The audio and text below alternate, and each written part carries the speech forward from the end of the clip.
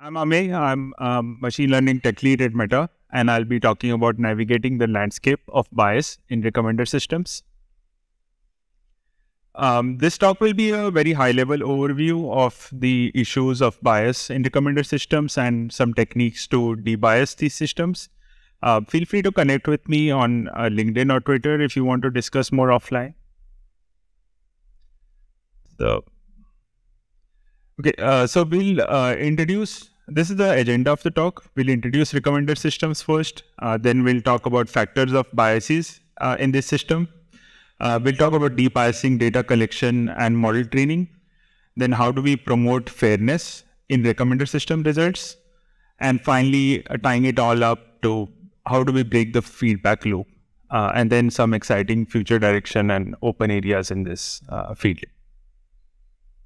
So users go to recommender systems for a variety of their needs and tasks. So on the right, you can see a snapshot of some of the online recommender systems that are there today. Users go to them for a variety of reasons. For example, searching for information, finding entertaining content, purchasing products, staying up to date with trends, and even saving time on some decision making, etc.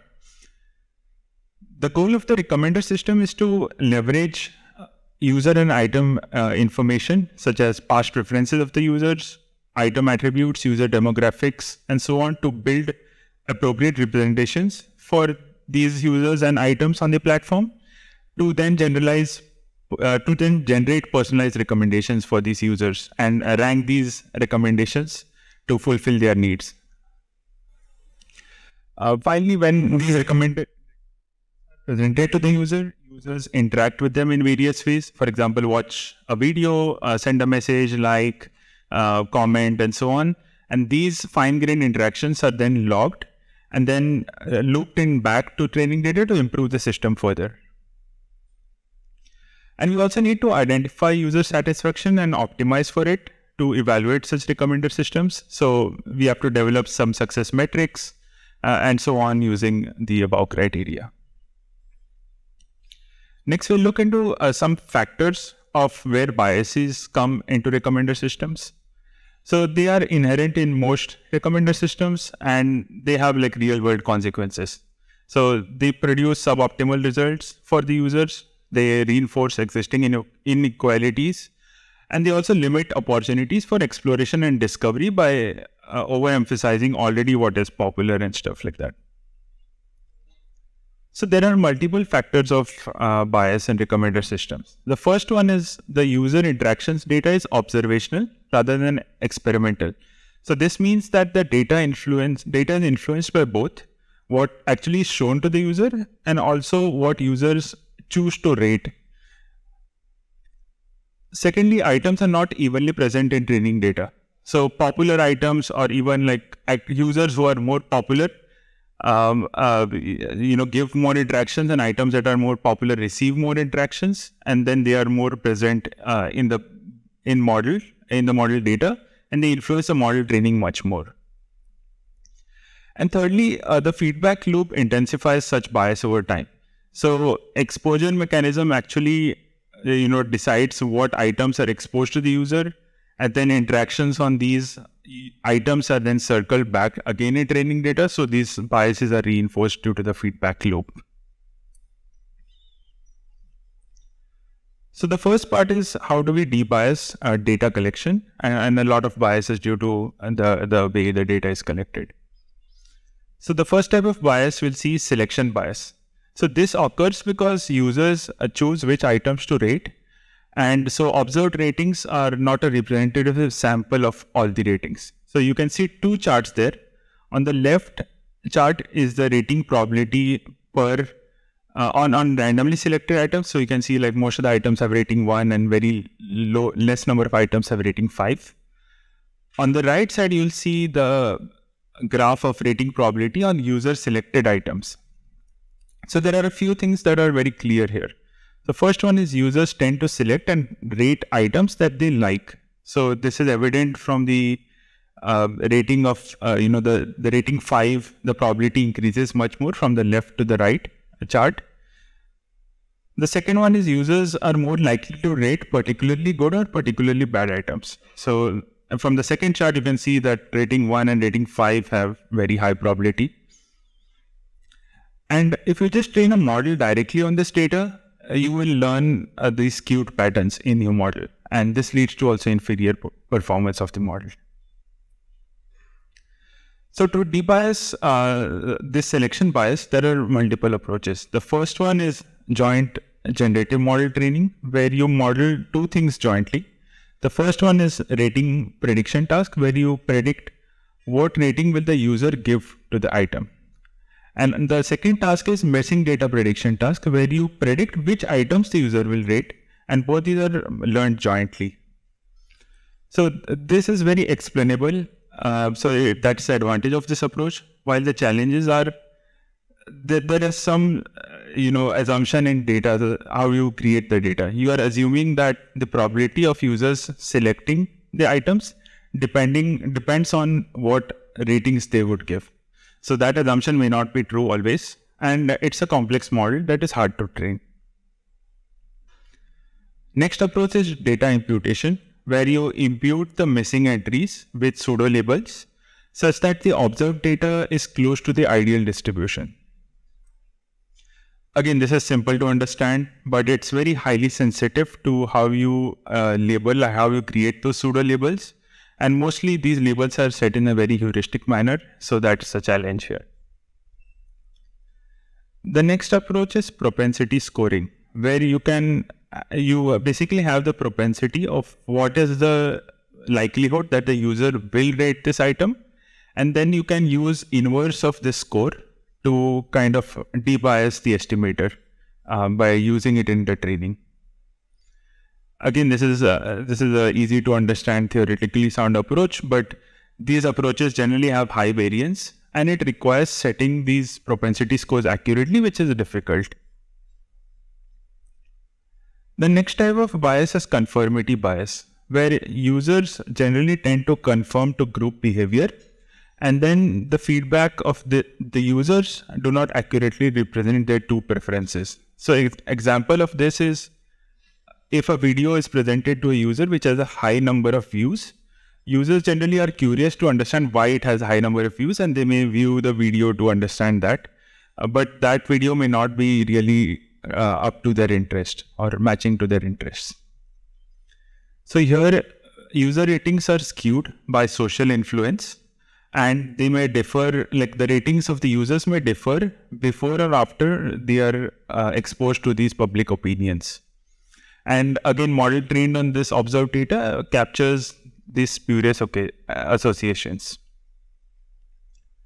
So to mitigate conformity bias, one of the approaches is incorporating social factors, where we model the user rating as a linear combination of the pure preference-based estimation and the public opinion influence. The next approach is enforcing disentanglement. So here the idea is you have the user interaction tasks that you're trying to predict shown in the right side here. So for example, you're trying to predict click. So along with the click loss, you train two other losses, which is the conformity loss and interest loss from the training data. And you have the interest and conformity embedding learned with the click loss together in the model. So here you're trying to separate out, you add additional supervision to separate out these two embeddings from each other. So you're trying to disentangle this. And the way this is done is basically you can maximize the distance between the conformity embedding and the interest embedding by adding the supervision. So this enforces disentanglement and learns conformity components and interest components. The next type of bias is exposure bias, and this occurs because most of the users are exposed to only certain items. So only certain items in the entire item repository is explored. So when you have unobserved interactions, that don't necessarily mean negative preference. So for example, in most recommender systems, user dislikes are not available because most of them capture implicit feedback. So if you watch a video, it is counted as a positive, but there is no difference between not watching a shown video versus not being shown a video. Like both are kind of negatives. So separating out these real negative interactions, that is when you're exposed but you don't, when you're not interested, this is indistinguishable from potentially positive ones where you're not even exposed to the recommendation. So user and item features basically influence exposure, and thus they distort the interactions probability. To ensure fair exposure, there are a few techniques. One is heuristic weighting and sampling, where you downsample the observed data heuristically, or you use basically you remove them from the training data somehow. And the weights to do the sampling can be based on either user activity or item popularity or network information and so on. This is simple, but again, here similar challenges arise where setting the weights is done, either it needs human expertise or it's done using like grid search to optimize for the system, which is a challenge. And the weights are often coarse grained. So it is set on either an item cohort or a user cohort and not personalized per training data row. And so it's not very flexible. The next method to ensure fair exposure is a causality based approach, where we are trying to answer the counterfactual question: would the user interact with the item if they had seen the item? So this helps remove spurious associations by eliminating the direct causal effect of exposure features on the model prediction. And this is very explainable, but it requires again assumptions on data generation, which is a challenge here. The next type of bias, selection bias, is position bias, where users tend to interact more with items on top of their feed rather than at the bottom, even though things at the bottom may be of their interest. And that's due to various factors. Fatigue, user fatigue is also shown to be one of the factors, due to which as you go down, you are less likely to interact with something lower. So position basically affects outcomes in like many ways. So first one is it impacts item exposures. So something at the bottom of your feed, you may not even like look at it. And secondly, it hinders user judgment, that is due to fatigue and stuff. So as you go lower, you're like less interested in looking more.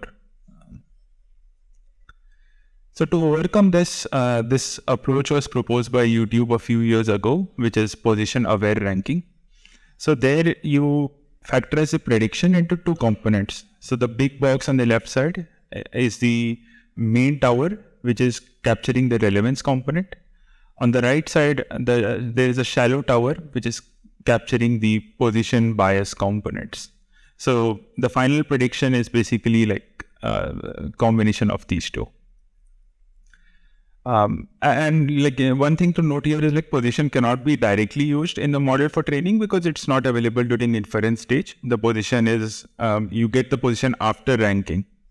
So in the shallow tower, we add features that contribute to position bias. For example, the position itself, interface also, like because interface determines how many positions are visible to the user and so on. And position here is used with dropout, so that it doesn't like its effect is not too much on the final prediction. The next, we'll look next into model training and debiasing that. So in model training, a popular type of bias is known as inductive bias, where we make assumptions on the model to learn the target function better. And so we intentfully add biases into it. So this shows that biases are not always harmful. And types of biases we add here are, some assumptions on the nature of the target data. For example, you could sample difficult negatives even more so that the model learns faster or better. And for example, in key nearest neighbors, the majority class in the immediate neighborhood is set as the, is used to guess the class of the unknown label. Next, we'll look into how to promote fairness in results. So taking a step back, like what exactly is unfairness in results? So it's systematic and unfair discrimination against an individual or a group of individuals which are underrepresented in the data in favor of some others. So we know that models are very highly likely to capture things that are more or overrepresented in the data. So these groups or individuals are favored more, and they are reinforced again due to the feedback loop, as we mentioned. So they are reinforced in ranking. Example here is like it was shown in the 2019 paper that gender imbalance in job recommendations could lead to women having less visibility to high-paying jobs. So one of the sources of unfairness is popularity bias, where you keep over-recommending popular items that make them even more popular, and then this goes on reinforcing the same loop. It reduces the fairness by making popular items more visible, and it also reduces personalization and serendipity of recommendations because you keep seeing the same things over and over. It also hurts users who favor niche items. So this is a very common case across many recommender systems where we have a very small set of items that get the most distribution, and most of the items get a very low distribution. So most of the recommender systems, online ones, have this long tail problem. To eliminate popularity effect, one of the approaches is using causal graphs in the model. So in this model on the right side, you can see it has three components. The middle component is a user item component where you train it on both user and item features. On the left side, there is a user only component, and on the right side, there is an item only component. And the final prediction is a composition of all these three components. So on the left side, the output there is controlling what is the influence of user engagement. On the right side, you're kind of counting what is the influence from the item popularity. So in this case, for example, if you are predicting for a very inactive user or for a very unpopular item, then the user item matching is used. The effect of user item matching is more. So when you don't know much about the item or the user, you kind of focus more on the user item matching. There are a few other strategies that have been worked around here where you could re-rank the results by boosting the prediction score of lesser popular items. But this is again tricky. You need to consider users' tolerance for less popular items to prevent recommendations that may not be of interest to them. Also, inverse propensity scoring is used here to decrease the influence of very popular items in training data by giving it an inverse score of the popularity. So, there are these famous fairness formulations that have been developed in the industry and especially in recommender systems. So one is like fairness through unawareness. So here you say that you're not using any sensitive attributes in the model training. So your model is guaranteed to be fair because you're not using any sensitive attributes. The next one is individual fairness, where you say that you have similar predictions for similar individuals, and here similar means some metric of similarity is used. Then there is demographic parity, which means you are having equal positive prediction rates for each of the sensitive or protected group. And finally, equality of opportunity, which is you have the same likelihood of being in the positive class for each of the protected group. So each of the protected group has equal positive rates, and hence you it's a proxy for fairness. So promoting fairness, the first method is rebalancing. So here you kind of rebalance your training data or recommendation results with respect to some fairness criteria. And the ways to do it is either relabel the training data or resample it. Again, this is straightforward, but it possibly hurts accuracy because the next method is regularization, where you formulate the fairness criteria as a regularizer. And you basically enforce the independence between what is the user viewpoint and what is the rating via a penalty term.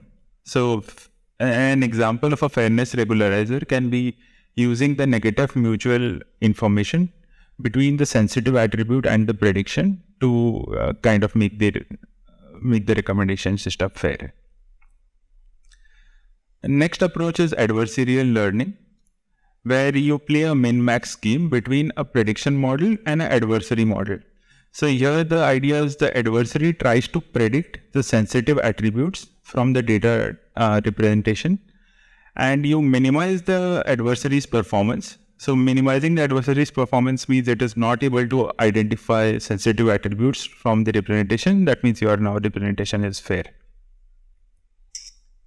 So tying it up all together, and the next concept is on breaking the feedback loop. I think this is, we've seen here, we have various types of biases in data that causes data imbalance. And then further it causes bias in the results, which are then reinforced. So that is the problem here. This also shows up as popular items being even more popular and decreasing diversity. Like this is the echo chambers or the filter bubble problem that is commonly known. To break this, one approach is using uniform data. So you show randomized results to the user, and then based on what user engage with, use that data to train your model further. But the challenge here is that these randomized results first hurt user experience and platform metrics. So they are mostly very difficult to accumulate. The next approach is reinforcement learning, where you balance explore and exploit to maximize long-term user satisfaction. So reinforcement learning is basically like a sequential interaction problem between a RL agent and users, where RL agent tries to update the strategies based on user feedback, and users try to provide feedback on these recommendations that are provided by the RL agent, and sequentially they kind of keep improving the system. So this approach is harder to train. RL models are harder to train, especially in large-scale production systems.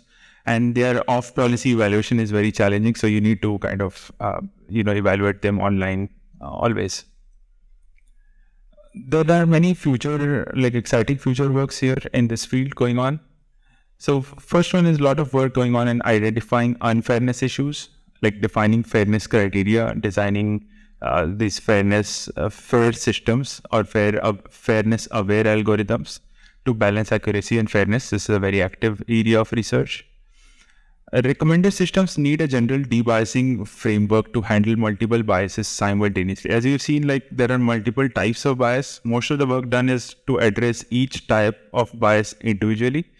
Right now, there is no good system to handle multiple biases simultaneously, and this is largely unexplored area. Benchmark datasets and standard metrics are needed for unbiased recommender systems evaluation, so that all these systems could be evaluated on these and compared against each other. Also, the double-edged nature of biases in recommendation systems need further exploration. Like as we mentioned, some of the biases are good biases to help learn the model better. So how do we leverage these benign biases and then circumvent the harmful ones? That needs much more exploration to improve performance. Yeah. Thank you. Thank you. Thank you, Ahmed, for the talk. It was really eye-opening in some sense. So you kind of hinted this in the future work section, but about the metrics and different evaluation procedures to assess bias. So what are you guys doing as of now? How does the evaluation loop work? And how do you decide which model gets into production based on different performance on different biases? Yeah, I think I cannot go into too much details, but we have a lot of we look into a lot of calibrations across different data sets. We also have we have multiple evaluations. I cannot go into a lot of details, but I think a popular one is just looking into calibrations and how your system is doing on different groups of users. Hi. So I'm intrigued by your description of how to deal with fairness metrics in the context of recommendations. I wonder if you can comment on the impact this has on business metrics, business outcomes such as utilization of your app and like time spent on the feed, in addition to just the desirable outcome of a more fair result for the user. Yeah, I think that's a good question. Right now, I mean, we've seen like there are a lot of works that have shown that having a fair system leads to a better system. Like most of these recommender systems nowadays are like a multi-stakeholder marketplaces where you need to care about the user, but you also need to care about the content creator and stuff. So if you kind of keep showing popular content, maybe you will get user engagement, but content creator will not be very happy because only a very few content creators get most of the distribution. So balancing this out, generally we have seen it's better for the whole ecosystem, and generally improves the whole ecosystem. Thank you for the great presentation. I know you show some fairness metrics, and I was curious of how do you manage the trade-offs between group fairness and individual fairness? So you said, for instance, you could have group parity where different groups have the same outcomes, but then if the individuals in those groups are different, then you don't have that individual equity. Versus you could have individual equity, but then the group's outcomes would be different. Does that make sense? So how will you account for those trade-offs? Yeah, I think individual ones are generally like even more difficult to measure. So what we try to do is, general approach is trying to break it into like different segments appropriately and do like different. So you're not looking at one or two, like you're not looking into groups along a particular dimension, but you have groups along multiple dimensions. So many of the groups are also overlapping. By making sure that all of them are fair, kind of it's a proxy. But yeah, individual fairness is not super easy to measure. Hey, that was really interesting. My question relates to your taxonomy of bias, the different kinds of bias you talk about. When I think about recommender systems, I often think about my dad and recommending him music to listen to. There are certain categories that he's really particular about, and so he will dislike things that are very similar to one another from an objective point of view. Like he loves Deep Purple, but he hates Led Zeppelin, right? So, and it could be the other, right? So he was like, he picked one side versus another. But there'll be other things where it's more linear. You like everything in that category or whatever. Is that a kind of bias that fits in the taxonomy you mentioned anywhere, the kind of that U-shape maybe that I'm suggesting, or is that an emergent property of something else? Yeah, I think what you're saying may be related to exploration. So we have a lot of systems on having some form of exploration. So in that we also take care, like, what some users do like exploration. Some users do not like exploration at all. They're like, oh, I know what I want to watch, and I just want to get this, I just want to watch this. But other users are more open to like exploratory content. So I think that is also another factor that is used to, in the recommender system that we have. Thank you so much. Thank you.